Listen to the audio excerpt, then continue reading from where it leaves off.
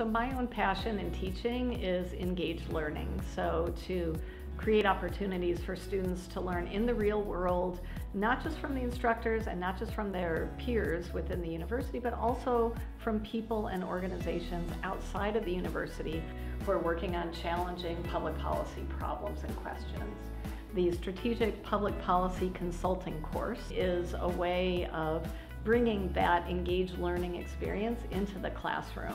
Being able to work with a project team and really understand the dynamics was super helpful for me because I really understood the way that policy and politics can interact. It's different from your other academic courses where you're studying in a library because you're actually taking a project that's going to impact a client and potentially a community. So I was part of a group that collaborated with Washtenaw Intermediate School District.